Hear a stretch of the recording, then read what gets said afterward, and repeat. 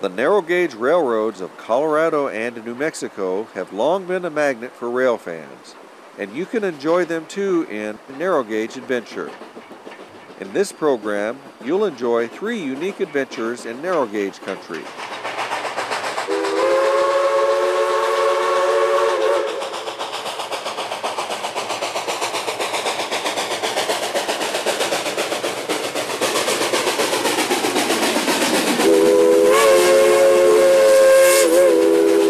First, we travel to Colorado's Durango and Silverton, where we see a recreated freight and passenger train in the winter season.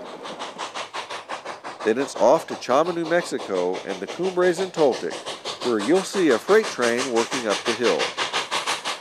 After that, it's back to Durango, where a rare 1875 wood-burning locomotive, the Eureka, makes a special run to Silverton.